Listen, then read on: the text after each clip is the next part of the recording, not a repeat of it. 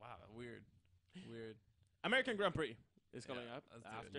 That is in October this year. I think this is also in my top 3. Yeah, this is a track that Tilke got right. Yeah, I do like it. Actually, really enjoyed it. If anyone's into Jay Leno's Garage, he did. I think it was already 2 years ago. But he did a track day there. You get to hang out with McLaren. For the day. Oh shit! You learn a little. If you watch that video, you learn a little bit from Tilke engineers about the track design and about the different types of oil. Yeah, that are used in the car. He asked a lot of questions. Cool. That guy knows a lot, man. He gets his hands dirty with. I bet he. You see the size of his chin?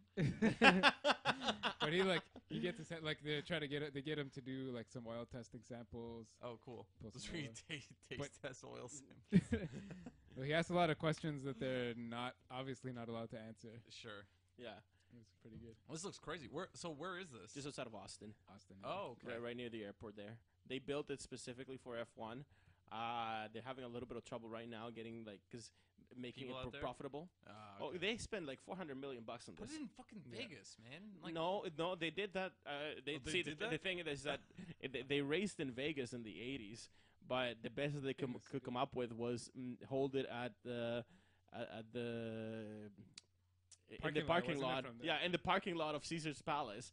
Oh. They just basically fenced it off and did a mock-up track that it didn't work. It was awful. Oh, but there's elevation changes and there's blind corners and there's all this S's and granted what they did, it was a lot of let's take a few tried and true formulas so this just from right now, I'm sure you can.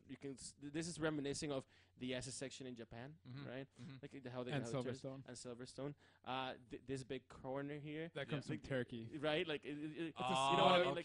It's this elevation change right here. This is a big hill up there. Oh, okay. So that is this downhill then? Here, this part here? Yeah. These two parts are downhill, and then back down. Yeah.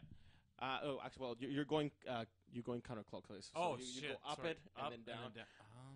But still, so elevation changes that mimic what you would experience in Spa, like the Belgian one. See if you can find a photo from the top of the turn 1 of this course. COTA turn 1. Yeah, no, you're gonna find it more by Circuit of the Americas or COTA turn 1. I do. When I was.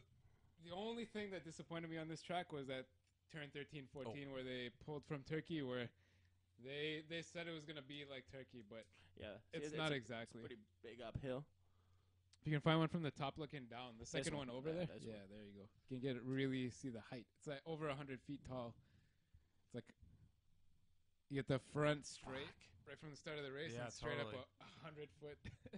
100-foot turn there. This Alonso right there. What's up?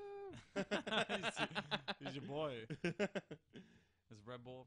From where this angle is sitting to you, this is where the the suites are. Like if you get like a box at a hockey game type of thing. Okay. You'd be sitting right here. Shit. Yeah, this track has a lot of elevation change. Cool track. Catches drivers out. And a cool city too. I mean, Austin is reputed for being kind of a cool city. I've never been, but I've heard good things. It's supposed to be a lot like our city. Culture and music. Well, it's supposed to be a lot like Toronto. Yeah, exactly. Yeah. Well, food type of things going on, different experimental food truck type things, a lot of music. A few more Mexicans, I'd say, though. But more of like a walkable city than